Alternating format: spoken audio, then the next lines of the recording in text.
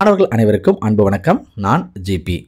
இந்த காணொளிக்கு முந்தைய காணொளி நாம 12ஆம் வகுப்பு கணக்கு பதிவியல் பாடத்திற்கான முக்கிய வினாக்கள் பதிவேற்றம் செஞ்சிருந்தோம். அந்த காணொளிகளில் பல கமெண்ட் பார்க்க முடிஞ்சது. ஆங்கில வழி மாணவர்களுக்கும் முக்கியமான கொஷின்ஸ் பதிவேற்றம் செய்ய சொல்லி நிறைய பேர் கமெண்ட் பண்ணியிருந்தீங்க. ஸோ உங்களுடைய கமெண்ட்டை பார்த்துட்டு உங்களுக்காகவே பிரத்யோகமாக இப்போ நாம் இங்கிலீஷ் மீடியத்துக்கு உண்டான இம்பார்ட்டன்ட் கொஷின்ஸை அப்லோட் பண்ணியிருக்கோம். ஸோ ரொம்பவே முக்கியமான வீடியோ. ஸோ யாரும் இந்த காணொலியை ஸ்கிப் பண்ணாதீங்க. ஸ்கிப் பண்ணீங்க அப்படின்னா நான் சொல்லக்கூடிய தகவல்கள் முழுமையாக உங்களை சேராது. வாங்க இன்றைய காணொலிக்குள்ளே நாம் இணைந்து பயணிக்கலாம். ஃபர்ஸ்ட் நம்ம இப்போ பார்க்க போகிறது தியரி பார்ட்டில் என்னென்ன இம்பார்ட்டன்ட் கொஸ்டின்ஸ் இருக்குது அப்படிங்கிறத நம்ம பார்த்துடலாம். ஃபஸ்ட்டு 2 மார்க்கில் என்னென்ன இம்பார்ட்டன்ட் கொஸ்டின்ஸை நம்ம படிக்கணும் அப்படிங்கிறதையும் பார்த்துடலாம். ஓகேங்களா? ஃபர்ஸ்ட் கொஸ்டின் என்ன அப்படின்னா, what is mean by incomplete records? Second question, state the accounts generally maintained by small sized soul trader when double entry accounting system is not followed. Third question, what is your statement of affairs? Fourth question, what is legacy? Fifth question, write a short note on life member fees. Sixth question, give 4 examples for revenue receipt of non-profit organization. Seventh question, give 4 examples of capital receipt of not-for-profit organization. Eighth question, define partnership. Ninth question, what is partnership deed? 10th question, what is goodwill? 11th question, what is acquired goodwill? 12th question, what is super profit? 13th question, state any 2 circumstances under which goodwill of your partnership firm is valued. 14th question, what is sacrificing ratio? 15th question, what is gaining ratio? 16th question, what is a share? 17th question, what is over subscription? 18th question, write a short note on securities premium account. 19th question, list the tools of financial statement analysis. 20th question, what is working capital? 21st question, what is mean by accounting ratio? 22nd question, what is quick ratio? 23rd question, what is mean by debt equity ratio? 24th question, what are accounting reports? 25th question, what is a group in Tally ERP 9? So இந்த 25 கொஷின்னா 2 மார்க்கில் நம்ம படிக்க வேண்டிய ரொம்பவே முக்கியமான questions. இந்த கொஷின்ஸில் slow learners கட்டாயம் படிக்க வேண்டிய கொஷின்ஸை ரெட் மார்க் பண்ணி காட்டியிருக்கோம். ஸோ ஸ்லோ லேர்னர்ஸ் யாராவது இந்த வீடியோவை பார்த்துட்டு இருந்தீங்க அப்படின்னா இந்த ரெட் மார்க்கில் இருக்கக்கூடிய கொஷின்ஸ்க்கு அதிகமான இம்பார்ட்டன்ஸ் கொடுங்க. ஓகேங்களா? ஸ்லோ லேர்னர்ஸை பொறுத்தவரை சில பேர்த்தால் எல்லா கணக்குகளையும் போட முடியாது. அவங்களுக்கு இந்த தியரி பார்ட்டு ரொம்பவே யூஸ்ஃபுல்லாக இருக்கும். ஸோ தியரி பார்ட்டில் நம்ம சொல்லக்கூடிய முக்கியமான கேள்வியெல்லாம் எதையும் மிஸ் பண்ணாமல் படிங்க. ஓகேங்களா? ஸோ இந்த இம்பார்ட்டன்ட் கொஸ்டின்ஸ் மட்டும் இல்லாமல் நம்ம சேனலில் மாடல் கொஸ்டின் பேப்பர்ஸையும் அப்லோட் பண்ணியிருக்கோம். ஸோ அந்த கொஸ்டின்ஸை நீங்கள் இன்னும் டவுன்லோட் பண்ணல அப்படின்னா அதை டவுன்லோட் பண்ண தேவையான லிங்க் டிஸ்கிரிப்ஷனில் இருக்குது. ஸோ தேவையானவங்க யூஸ் பண்ணி மாடல் கொஸ்டின் பேப்பரையும் நீங்கள் டவுன்லோட் பண்ணி பாருங்கள். அதுவும் உங்களுக்கு ரொம்பவே யூஸ்ஃபுல்லாக இருக்கும். ஓகேங்களா? அடுத்ததாக நம்ம பார்க்க போகிறது 3 மார்க்கில் என்னென்ன இம்பார்ட்டன்ட் கொஸ்டின்ஸ் இருக்குது அப்படிங்கிறத பார்த்துடலாம். First question, what are the features of incomplete records? Second question, what are the limitations of incomplete records? Third question, what are the adjustments required at the time of admission of your partner? Fourth question, list out the adjustment made at the time of retirement of your partner in a partnership firm. Fifth question, write a short note on authorized capital and reserved capital. Sixth question, financial statements are prepared based on the past date. Explain how this is a limitation. இந்த கொஸ்டினை பொறுத்த வரைக்கும் compulsory கொஸ்டினில் இடம்பெறுவதற்கு நிறையவே வாய்ப்பு இருக்கக்கூடிய ஒரு question இது. ஏன்னா இது ஒரு ஸ்டேட்மெண்ட்டான கொஸ்டின். சரிங்களா? ஸோ இதை ஒரு ப்ரூவ் பண்ணுற மாதிரி கேட்கக்கூடிய கேள்வியாக இருக்கிறதுனால இந்த கொஸ்டின்ஸ் கம்பல்சரியில் கேட்கறதுக்கு நிறைய வாய்ப்பு இருக்குது. ஸோ கவனமாக படிங்க. அடுத்தது 7th question, briefly explain any 3 limitations of your financial statement. 8th question, explain the objectives of ratio analysis. 9th question, state any 3 advantages of ratio analysis. 10th question, bring out the limitations of ratio analysis. 11th question, what are the predefined ledgers available in Tally ERP? 12th question, explain any 5 applications of computerized accounting systems. So இந்த 12 questions தான் 3 மார்க்கில் நமக்கு இருக்கக்கூடிய important questions. இந்த important கொஸ்டின்ஸ்லையும் slow லேர்னர்ஸ்க்காக கட்டாயமாக படிக்க வேண்டிய கேள்விகளை நாம ரெட் மார்க் பண்ணி காட்டியிருக்கோம். ஸோ ஸ்லோ லேர்னர்ஸ் இந்த 3 மார்க் கொஸ்டின்ஸை நீங்கள் கம்பல்சரி படிக்கணும். ஓகேங்களா? ஸோ தனித்தேர்வர்கள், அதாவது ப்ரைவேட் கேண்டிடேட் யாராவது பார்த்துட்டு இருந்தீங்கனாலும் நீங்களும் இந்த ரெட் மார்க் பண்ண கொஸ்டின்ஸை கண்டிப்பாக விடாமல் படிக்கணும். ஓகேங்களா? அடுத்ததான் நம்ம பார்க்க போகிறது 5 மார்க்ஸில் என்னென்ன இம்பார்ட்டன்ட் கொஸ்டின்ஸ் இருக்குது அப்படிங்கிறத பார்க்க போகிறோம். First question, state the difference between double entry system and incomplete record.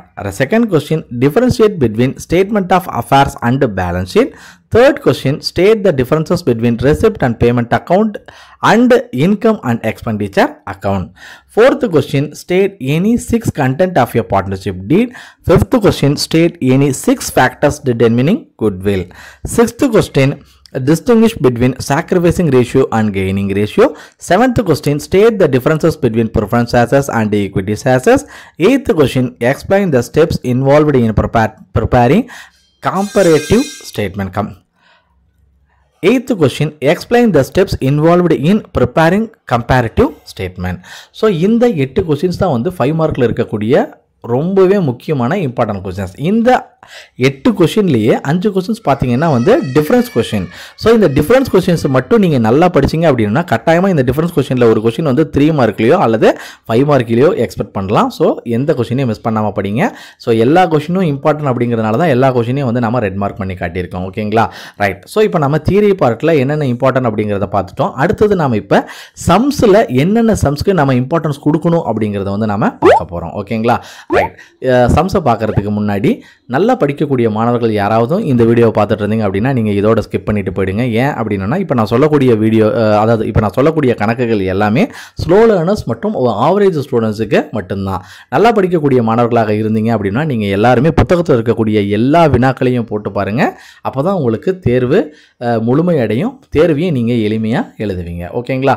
So இப்போ நான் சொல்ல போகிறது ஸ்லோ லேர்னர்ஸ்க்கானது ப்ளஸ் ஆவரேஜ் ஸ்டூடெண்ட்ஸ்க்கானது. இந்த கேள்வியில் சொல்லக்கூடிய கணக்குகளை மட்டும் நீங்கள் நல்லா படிச்சிங்க அப்படின்னா குறைஞ்சது 60லேருந்து 70 மதிப்பெண்கள் வாங்குவீங்க. ஸோ ரொம்பவே முக்கியமான சம்ஸ் எல்லாமே கவனமாக பாருங்கள். யூனிட் 1 வரைக்கும் அதாவது யூனிட் 1 பொறுத்த வரைக்கும் பார்த்தோம்னா சம் நம்பர் 1 to 5 இதை நல்லா போட்டு பாருங்கள். இந்த 5 கணக்குகளில் ஏதாவது ஒரு கணக்கு 3 மார்க்கில் வரதுக்கு அதிகமான சான்ஸ் இருக்குது. ஓகேங்களா?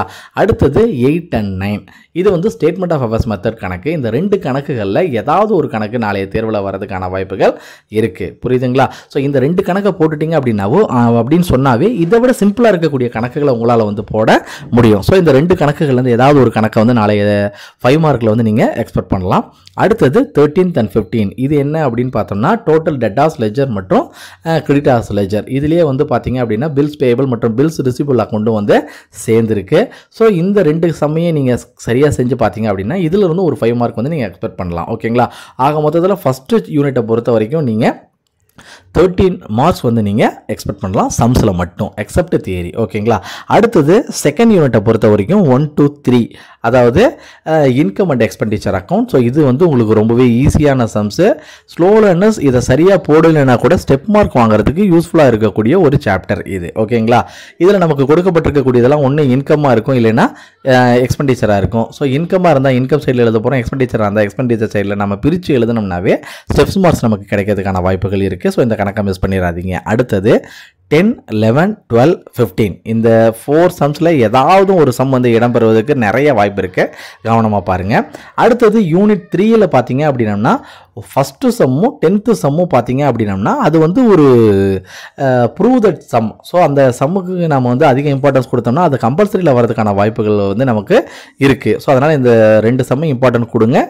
வரதுக்கான வாய்ப்புகள் அப்படிங்கிறது 60-40 தான். ஓகேங்களா? அடுத்தது சம் நம்பர் 6, 9, 12, 16 and 20 இந்த சம்ஸ் எல்லாத்துக்கும் நல்ல கவனமாக பார்த்தீங்க அப்படின்னா ஒரு 3 மார்க் ஒரு 5 மார்க் வரதுக்கான வாய்ப்புகள் இருக்குது. அடுத்தது சாப்டர் 4 அதாவது யூனிட் 4. இந்த யூனிட் 4 பொறுத்தவரை இதில் இருக்கக்கூடிய எல்லா சம்ஸையுமே வந்து நல்லா பாருங்கள். ஏன்னா அந்தளவுக்கு ரொம்பவே இம்பார்ட்டன்டான சம்ஸ். அதுலேயும் குறிப்பிட்டு சொல்லணும்னா 1, 2, 3, 4, 5 and 7 and 8 இந்த சம்குள்ளேருந்து ஒரு 5 மார்க்கும் ஒரு 3 மார்க்கும் வரதுக்கு நிறைய வாய்ப்பு இருக்குது. கவனமாக பாருங்கள். அடுத்தது சாப்டர் 5ல் 1 to 7, சாப்டர் 6ல் 1 to 6 இந்த சம்ஸை மட்டும் நீங்கள் பார்த்தீங்க அப்படின்னா ஷூராக சொல்லலாம் ஒரு 5 மார்க் ஒரு 3 மார்க் வரதுக்கான வாய்ப்புகள் ரொம்பவே அதிகம். 3 மார்க் இல்லைன்னா கூட ஒரு 2 மார்க் இரும்புறதுக்கான வாய்ப்புகள் இருக்குது. அந்த 2 மார்க் என்ன அப்படின்னா undistributed losses, undistributed reserves, undistributed profit அப்படின்னு நம்ம ஃபஸ்ட்டு ஒரு 3 கணக்கு பார்ப்போம் இல்லைங்களா? அந்த 3 கணக்குகளில் ஜேர்னல் என்ட்ரி எழுதுவோம். அந்த ஜேர்னல் என்ட்ரிலேருந்து ஒரு கணக்கு வரதுக்கான நிறைய வாய்ப்புகள் இருக்குது. ஸோ அது சம்டைம்ஸ் 2 மார்க்ஸ்லையும் கேட்குறாங்க, சம்டைம்ஸ் 3 மார்க்ஸ்லையும் கேட்குறாங்க. ஏதாவது ஒரு இடத்துல வரதுக்கான வாய்ப்புகள் இருக்குது. ஸோ அந்த ஃபஸ்ட்டு 3 சம் அது பார்ட்னர்ஷிப் ரிட்டைர்மெண்ட்டாக இருந்தாலும் சரி, அட்மிஷனாக இருந்தாலும் சரி, அந்த ஃபர்ஸ்ட் 3 சம் நல்லா பார்த்துக்கோங்க. ஓகேங்களா? ரிமைனிங் சம்ஸ் எல்லாமே ஒன்றும் இல்லை, ரீவேல்யூஷன் அக்கௌண்ட் மட்டும்தான். ஸோ அந்த ரீவேல்யூஷன் அக்கௌண்ட்டை பார்த்தீங்க அப்படின்னா அதிலிருந்து ஒரு 5 மார்க் வரதுக்கான வாய்ப்புகள் இருக்குது. ஓகேங்களா? ஸோ அடுத்தது 7th சம், அதாவது 7th யூனிட்டை பொறுத்தவரை 1, 2, 3, 15 and 19 இந்த 5 சம்மை மட்டும் பார்த்தீங்க அப்படின்னா ஷூராக உங்களுக்கு ஒரு 5 மார்க் இருக்குது. இதில் நம்ம குறிப்பிட்டு சொல்லணும் அப்படின்னம்னா 1 and 3, 15 இந்த 3 சம்க்கு இன்னும் அதிகமான இம்பார்ட்டன்ஸ் கொடுத்தீங்கன்னா ஏதாவது ஒரு சம் வந்து 5 மார்க்கில் வரதுக்கு ரொம்பவே வாய்ப்பு இருக்குது. ஸோ ஸ்லோ லேர்னர்ஸ் எதையும் தவிர்க்க விடாமல் படிங்க. ஓகேங்களா? அடுத்தது 8th யூனிட்டை பொறுத்தவரை 2, 4, 8 and 10 இந்த 4 சம்மை நீங்கள் ஒர்க் அவுட் பண்ணி பார்த்தீங்கன்னாவே மற்ற ரிமைனிங் சம்ஸையும் உங்களால் வந்து கண்டிப்பாக போடக்கூடிய கெப்பாசிட்டி இந்த சம்ஸ் வந்து ஏற்படுத்தி கொடுத்துரும். ஓகேங்களா? ஸோ இந்த சம்ஸில் இருந்து நம்ம ஏதாவது ஒரு 5 மார்க்கை எக்ஸ்பெக்ட் பண்ணலாம். அடுத்தது 9th சாப்டர் பொறுத்தவரை 1, 2, 7, 15 and 18 ஸோ இதில் இருந்தும் வந்து நம்ம ஒரு 5 மார்க் ஒரு 2 மார்க் எதிர்பார்க்கறதுக்கு நிறையவே சான்சஸ் இருக்குது. அடுத்தது யூனிட் நம்பர் 10 பொறுத்தவரை ஒரே ஒரு ப்ராப்ளம் மட்டும்தான் இருக்கும், எக்ஸாம்பிள்ஸ் இருக்கும்.